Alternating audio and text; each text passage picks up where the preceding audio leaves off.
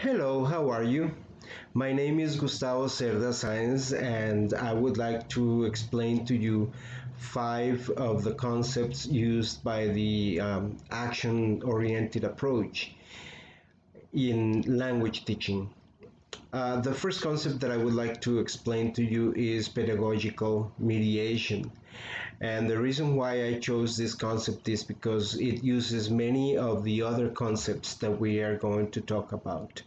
The pedagogical mediation is a structure, is a set or a series of elements that are organized in a specific way and that teachers must follow in order to activate the students as social agents. This action-oriented approach has been also been adapted by the Common European Framework of Reference for Languages, which have many of the ideas in common. One of the elements that I would like to explain to you is the activation of prior knowledge, which is very important. In other cases, it is also called accessing.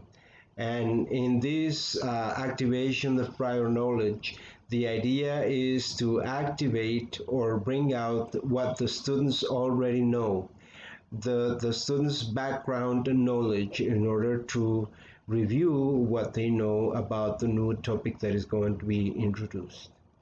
The second concept would be modeling. It is very important that the teachers model what they are going to teach or what they are going to ask the students to perform.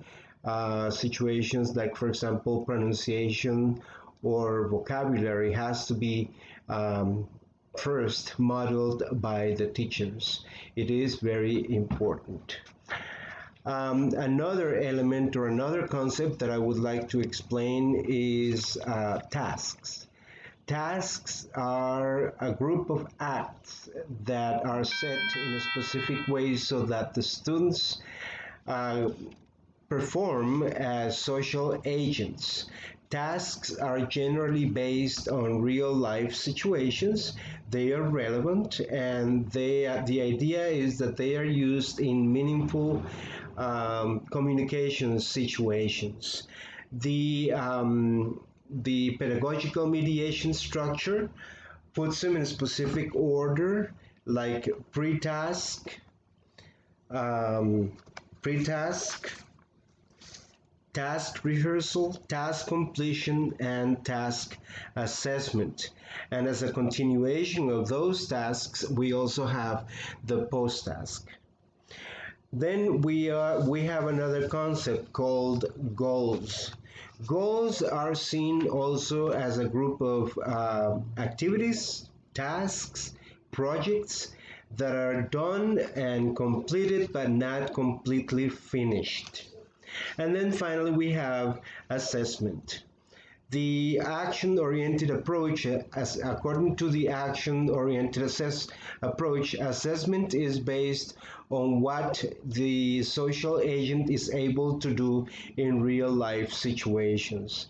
In this case, the teacher's task is to assess what the students can perform as social agents in any everyday situation of the life. Thank you so much.